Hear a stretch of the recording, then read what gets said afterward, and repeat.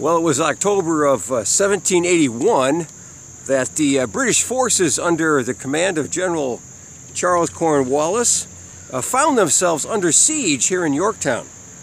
They were under siege by the combined forces of the American and French armies. Now facing this dire situation and imminent surrender, General Cornwallis, of course, made one last-ditch effort here to cross the York River into Gloucester Point. He was hoping, of course, to evade capture. And on the night of October 16th, he intended to move his troops across the river by boat. And, well, the plan met with failure, as Cornwallis himself described here, saying, "But at this critical moment, the weather from being moderate and calm changed to the most violent storm of wind and rain. It drove all the boats, some of which had troops on board, down the river. It was soon evident that the intended passage was impracticable, and the absence of the boats rendered it equally impossible to bring back the troops that had passed, which I ordered about 2 in the morning." Well, October 17th, the next day, decision was made to surrender at that point. Now today, of course, we have bridges to cross the river, but not so at that time. The surrender of about 8,000 men took place on October 19th then here at Yorktown. Now, when hearing of this surrender, it said British Prime Minister Frederick North exclaimed, "Oh God, it's all over." Well, in effect, it was over at that point for the British control over the 13 North American colonies. Of course, terms of that were not finalized yet for some time. But essentially, here at Yorktown, that was kind of the beginning of the end at that point of British occupation control here of the colonies. And a new nation of the United States at that point was born. Well, if the British Army, my brethren, had been able to cross over the York River that night, the outcome would have certainly been much different. If the British Army had escaped to potential freedom at Gloucester Point, they could have, of course, evaded capture, and bondage could have possibly given way to freedom. Well, what seemed possible that night gave way to the impossible as a great storm arose and thwarted their plan. Such are the trials of life, my brethren. This is the plight of man. What seems possible many times can become the impossible when the storms of life come our way. Now, it's one thing, of course, to be physically separated from the potential of freedom by a river caught up in a storm, but more importantly and dangerous with eternal consequences is to be spiritually separated from the freedom by the storm of sin. See, the sin in our lives separates us from a holy and just and righteous God. And without the freedom that God provides, we are bound in sin, stuck in our sin. While the freedom that God gives us access and entrance in God's kingdom. And the place, one might say, on the other side of the river. It's the salvation that comes by grace through faith, the forgiveness of sin. Of course, where there is this forgiveness and where the penalty of sin has certainly been removed. Now we see in Mark's Gospel account, chapter 10, starting in verse 25, we find Jesus speaking about how hard it is for a rich man to enter the kingdom of God. And really because this man has set his hope on worldly things. And Scripture says this about the apostles here. It says, they were astonished out of measure, saying among themselves, "Who then can be saved?" And Jesus looked upon them and saith, "With men it is impossible, but not with God, for with God all things are possible." My brethren, all things are possible with our God. All things, because it's God who does the work. He himself. God brings the saving grace from sin by faith in Jesus Christ his Son. And Jesus said, as recorded in John's Gospel account, chapter 14, starting at verse 6, he says, Jesus said unto him, I am the way, the truth, and the life. No man cometh unto the Father but by me. If ye had known me, ye should have known my Father also. From henceforth you know him and have seen him. Well, my brethren, Jesus is certainly the only way to the other side, from the bondage of sin with no way out to the side of freedom and salvation. See, the Apostle Paul writes to the young man Timothy, recorded in 1 Timothy chapter 2, in verse 5.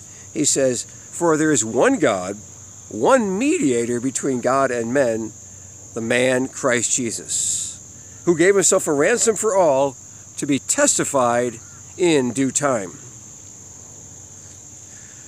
Well, my brethren, Jesus bridges the gap between the separation of our sin, our separation that's caused us sin, separates us from God, and through the salvation found alone in Jesus Christ, we are united then with God, saved by grace through faith. Paul writes 2 Corinthians chapter 5, starting verse 17. He says, Therefore, if any man be in Christ, he is a new creature. Old things have passed away. Behold, all things are become new. And all things are of God, who has reconciled us to himself by Jesus Christ, and has given us the ministry of reconciliation. To wit, that God was in Christ reconciling the world unto himself, not imputing trespasses unto them, and has committed unto us the word of reconciliation. Now then, we are ambassadors for Christ. As though God did beseech you by us, we pray you in Christ's stead, ye be reconciled to God. For he hath made him to be sin for us, who knew no sin, that we might be made the righteousness of God in him. Well, my brethren, Jesus is described in the Scriptures as the King of kings and Lord of lords, and he has a kingdom. And his kingdom is here and now. See, Luke's Gospel account, chapter 17, starting verse 20, records a time when the Pharisees wanting to know, asking Jesus about the timing of the coming of God's kingdom. And Scripture says, when he was demanded of the Pharisees when the kingdom of God should come, he answered and said to them, The kingdom of God cometh not with observation. Neither shall they say, Lo, here it is, or lo, there. For behold, the kingdom of God is within you. See, my brethren, if you've come to a saving faith in Jesus Christ, your Lord, the kingdom of God is within you. And you certainly receive salvation. You have entered God's kingdom spiritually, and someday in eternity you will enter God's physical kingdom, the kingdom of God. It's the New Jerusalem. The Apostle John was given a revelation by God where John says this, And I, John, saw the holy city, New Jerusalem, coming down from God out of heaven, prepared as a bride adorned for her husband. And I heard a great voice out of heaven saying, Behold, the tabernacle of God is with men, and he will dwell with them, and they shall be his people, and God himself shall be with them, and be their God. And God shall wipe away all tears from their eyes, and there shall be no more death, neither sorrow nor crying, neither shall there be any more pain, for the former things are passed away. And he that sat upon the throne said, Behold, I make all things new. And he said unto me, Write, for these words are true and faithful. Well, my brethren, these words are certainly, most certainly true and faithful. Jesus, the mediator between us, a sinful people, and a holy and just God. Now, without Jesus, we'd be like Cornwallis and the British troops, without a hope to escape.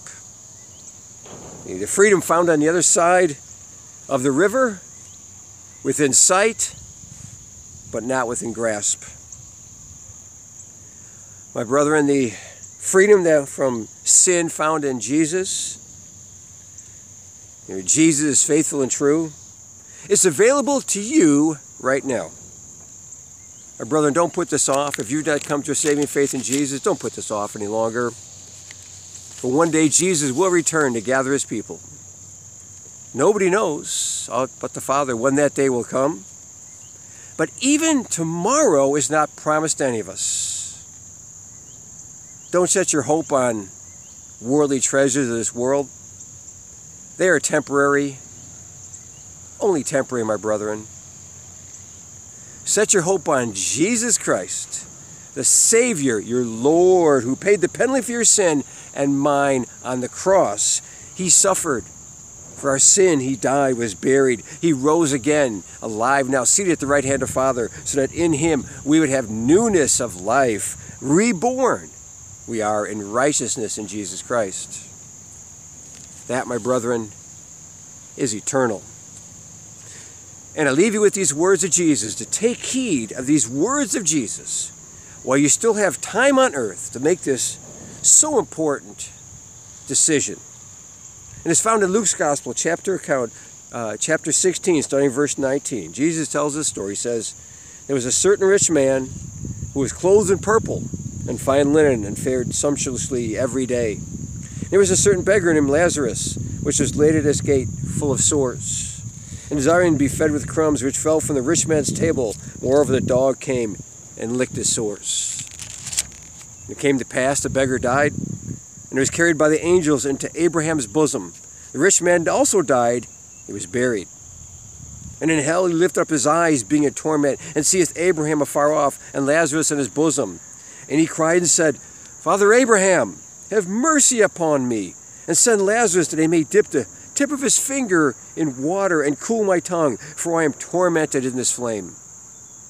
But Abraham said, Son, remember that thou in thy lifetime receivest thy good things, and likewise receive Lazarus evil things, but now he is comforted, and thou art tormented.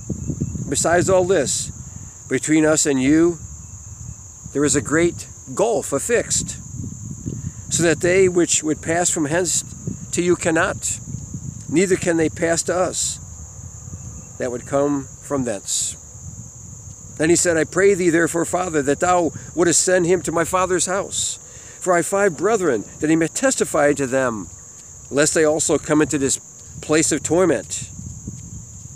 Abraham said unto him, They have Moses and the prophets, let them hear them. And he said, Nay, Father Abraham, but if one went unto them from the dead, they will repent.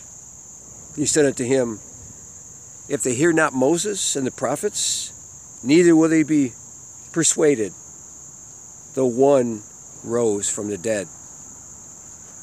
Oh, my brethren, have a blessed day in the Lord. And again, if you've not come to the saving faith in Jesus Christ, your Lord, where you submit to following him, you commit yourself to his ways, for you find your life in him. Your new life is in him. That's your real life. It's found in him. It's by giving up this old life. The scripture says this old life bound to sin. We give up that old life, come to Jesus Christ, our Lord. We submit to him. We follow him. We receive salvation, freedom, redemption, righteousness, sin's penalty dealt with, forgiveness of sin. We enter God's spiritual kingdom, someday to inherit the eternal kingdom as well. Amen. We'll have a blessed day in the Lord. God willing, we'll talk again soon. Amen.